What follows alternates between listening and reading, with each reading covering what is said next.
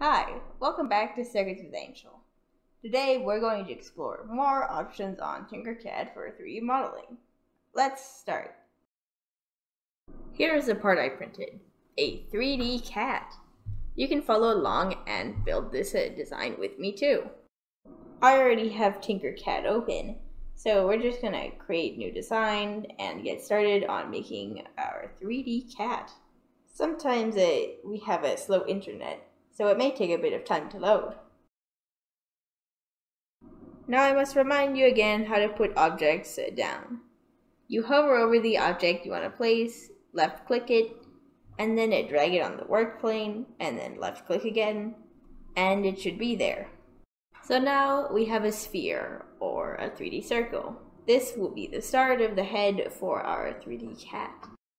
We're going to make it a bit wider because a cat's actual head isn't a perfect circle. Now that should be big enough to fit both ear shapes on. We're going to take two paraboloids for the ears. They're like rounded cones. I'm just sizing it down right now. I'll put in an overlay what the end size is so you can make one exactly like this. But right now we're just trying to get the perfect ear shape. And now we're going to lift the paraboloid by using the triangle button on top until it's about the top of the sphere. And then there's this back and forth button, and we're going to click that, and we're going to move it to about the side of the head until it's no longer sticking out of the sphere.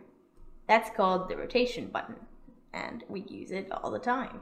I just copy pasted that with Control C and then Control V.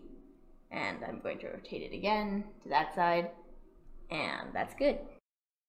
Let's do a bit of quick rotating using right mouse button and dragging around to make sure it looks like a proper head. Everything in that square will be selected, and I'm going to press Group, which is this button.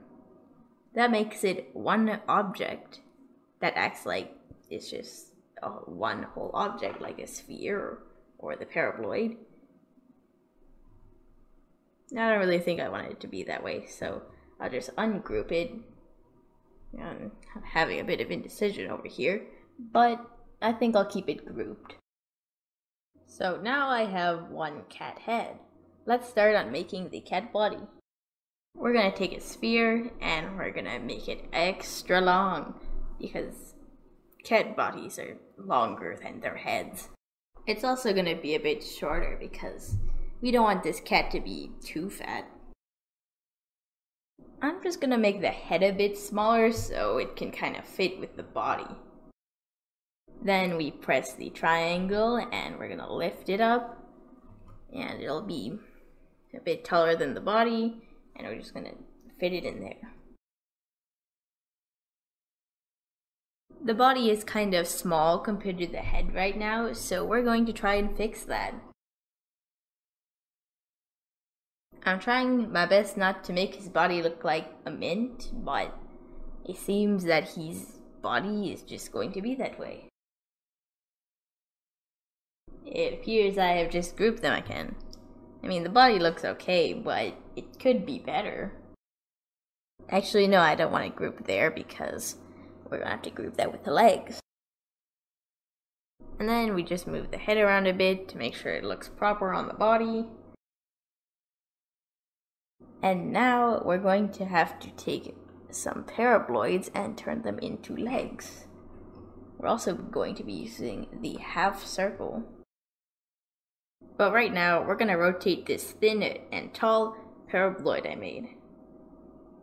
We want it so it's touching the ground, but not exactly flat with the ground, because a paraboloid can't actually do that.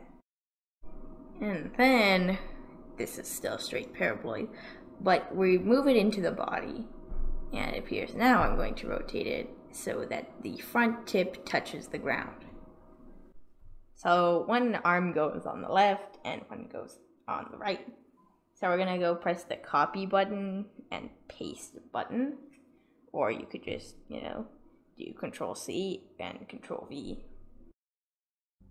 Or we could use the mirror function. That's a triangle with another triangle on the other side of the line. and you press the arrow to the point where you want it to be. So this one goes side to side because I want it to switch to the other side. And this one I'm going to do copy and paste. That's the copy button and that's the paste button. And it makes an exact copy of that. So we're going to now move our other arm and we're going to move it back until it looks proper. Well, that doesn't look really good, so we're going to rotate it until it sticks out a bit because cats' legs aren't that short.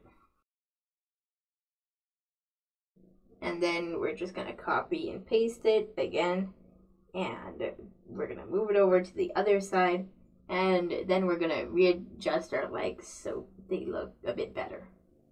Then we're going to use mirror again, and press that button, the one that goes across, and then we have the other leg. It's a pretty handy tool. It still looks a bit odd, so let's just move it a little bit out of the body. Something's a bit off though. Cats don't usually just have pointed legs. They usually have little paws. And that's where we're going to get some half circles, and we're going to make them real small. And we're just going to put them on the ends of all those paraboloids. Oh, excuse me, that's a half sphere, not a circle. Circles are flat, and spheres are 3D, so it's a half sphere. Almost perfect, but we need to get it to look very nice on the leg, because once we print it out, we cannot change it unless we make a new file with new materials in the 3D printer, which you don't really want to waste material on bad prints. So try to get it right the first time. So there I just copy pasted like 3 more paws. I'm going to group that as one body piece, as I said I would. And there's one thing we're missing here. A tail, because cats have tails. So I found a very nice piece in the shape generators category. It's around the top somewhere. And it's called an 5-4G revolver. Basically, it makes a circle revolver that is like, it goes up to a certain point on a sliding scale, which you'll see soon enough. So we're going to click that and drag it onto the work plane at the back of the cat's body. You can put the cat's tail however you want it. I just want it to curl around the back leg. I want my cat's tail to be a bit thinner, so I'm just going to use this slider sketch height and I'm going to make it a bit smaller. If you want yours thicker, then slide it up.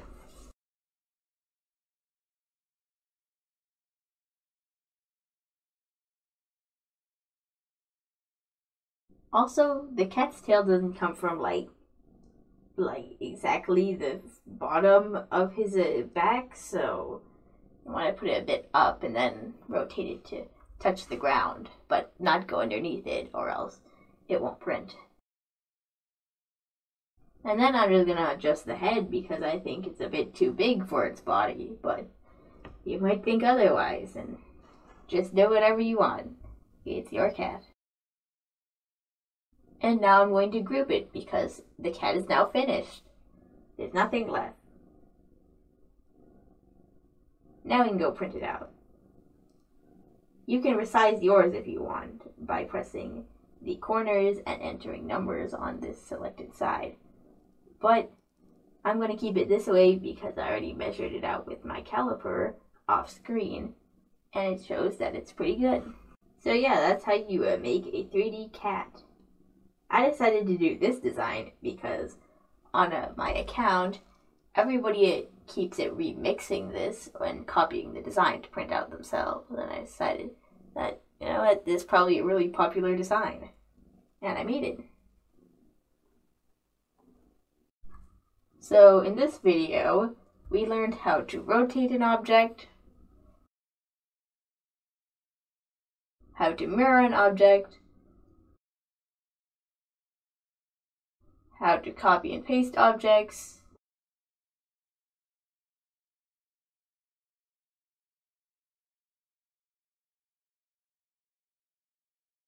and how to group objects.